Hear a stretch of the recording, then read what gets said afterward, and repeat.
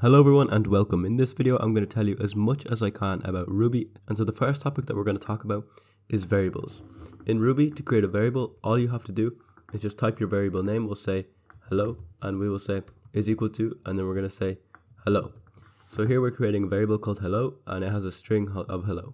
We can also just change this to a number. So we can say hello is equal to 3. Let's say I create another variable and I say bye, and I say bye is equal to bye.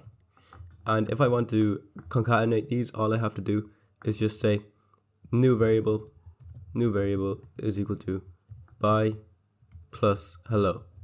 And then I can just do puts new variable, and this just outputs new variable to the terminal. So if I run this code by running the command ruby hello.rb, as you can see it says bye hello. But let's say I change one of these to a number. So let's say 3. So I'll change bye to 3. And I'll change it to, we'll just say number. So hello and number. I can't concatenate these the same way. I'll just try and I'll show you, but we're going to get an error. As you can see down here, we're getting an error in the terminal here, right here. And so to actually make this work, what we're going to have to do is we're going to have to change the number variable, which is this one, to, first of all, we're going to have to change it to number. And then we're also going to have to change it to .to_s. This is going to change it to a string type. Do the same thing, but I have to do it here. So .to_s, or sorry, number.to_s. So now we're adding the number and hello, and we're changing the number type to a string. Right now it's an integer before running this code. So now if I try and run this file, I should be seeing 3 hello. And as you can see right here, I'm seeing 3 hello. So that's a little bit about variables in Ruby. And also we have this type of variable.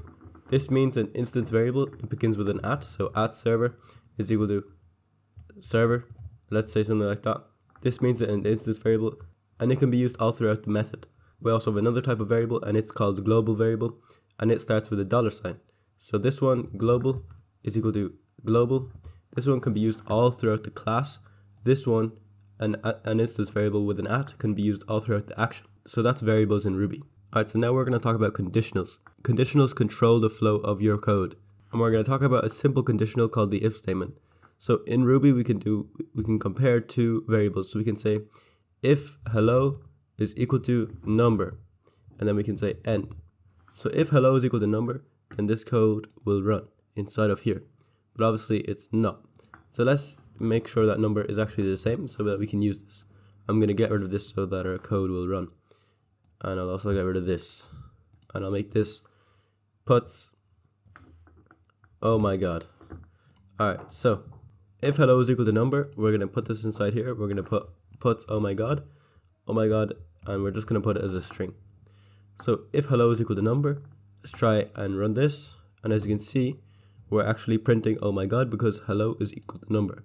Also, there's another one, and that's called else if. And else if essentially just lets you do another if statement inside of this if statement, and it's good because instead of just saying else, it actually lets you add another condition. So if hello is not equal to number in this case, so we have to say puts nope. So then we'll just change number, and we should actually be printing this inside of this else if statement. So let's try that now. And as you can see, now we're printing nope. In this case, we could also just use else, and it would be better because it's simpler. But else if is pretty useful in other cases.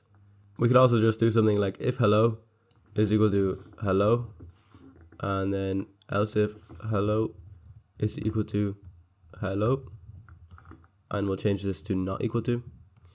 Then, so basically we're saying if this variable is equal to the text of hello, then puts oh my god, puts just means print to the output, and then else if the hello variable is not equal to hello string, then puts nope. So this is just another way of what we were doing.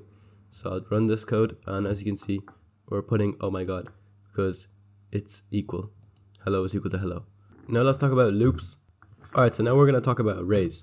And arrays are a way to have multiple variables inside of one variable, and we call it an array. So to create an array in Ruby, what we're going to say is array is equal to array.new. So that's pretty simple. And then we have square brackets, and we're going to say hello, goodbye. And so our array has two items, hello and goodbye. And so now what we can do is we can say array dot each do word end.